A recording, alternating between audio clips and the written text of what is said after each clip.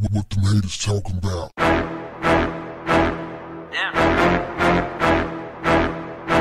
What's up, family?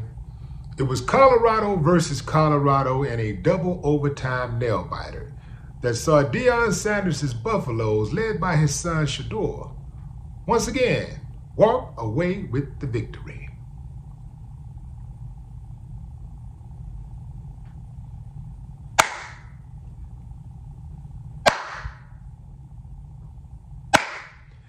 I ain't got no problem with that, but some people do, so let's talk about it. Family, people are really hating on Deion Sanders.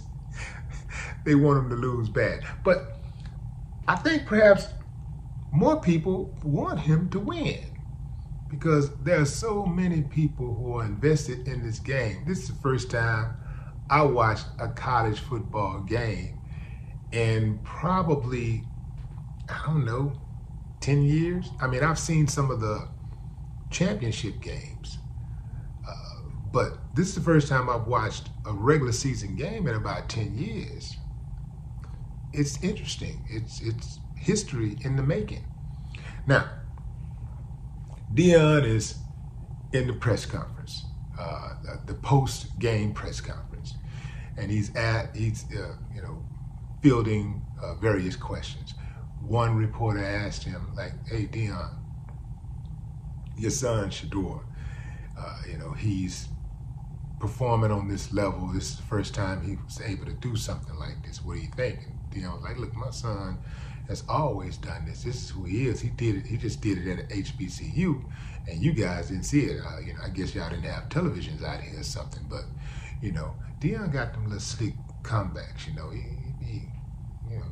He be talking real slick to those reporters, because I guess they be talking slick to him. So he got that comeback for him. But anyway, Deion was like, yeah, this is what he do. This is who he is, because he has the passion, he has the talent, he has the tenacity to play at this level. This is what he do. He does this all the time.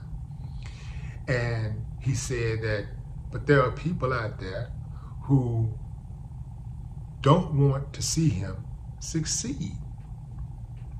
But this is who he is, so get used to it.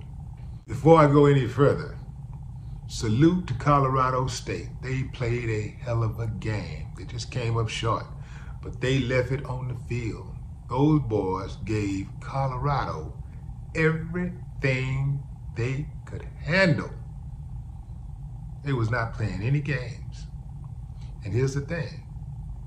Colorado is a marked team.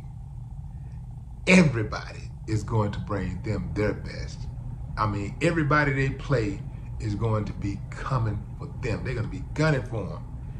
And so they're going to have to play at a high level every single time. They're not going to get any games off.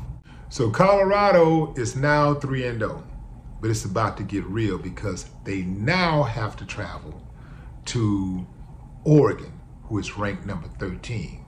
Colorado is ranked number 18. They do have a little experience in beating ranked teams because they knocked off TCU, who's ranked number 17, a week ago. But it's about to get really real because they got to travel to Oregon, play them in their house without their star two-way player, Travis Hunter, who got knocked out of the game on a dirty play.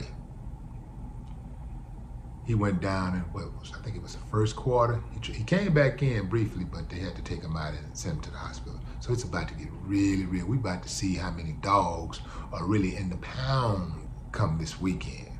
I know one thing, Deion Sanders is a draw. With the type of attention he's bringing to college football, he should be making $100 million this year alone. I don't know, fam. I know he signed a contract, but I'd probably go try to renegotiate like right now. I'd be calling him up like, hey man, I know I signed for $10 million, but man, I'm gonna need 100.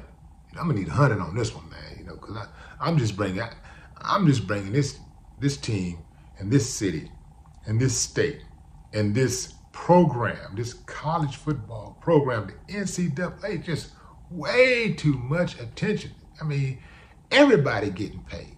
They're selling out merch. They got $500 tickets, plane tickets. I mean, people are getting behind Colorado. I was telling my homeboy yesterday, I said, man, I never thought I'd be rooting for Colorado in my life. But that just goes to show you how life is. It's kind of like a box of chocolate. You never know what you're going to get. No more talk. What the haters talking about?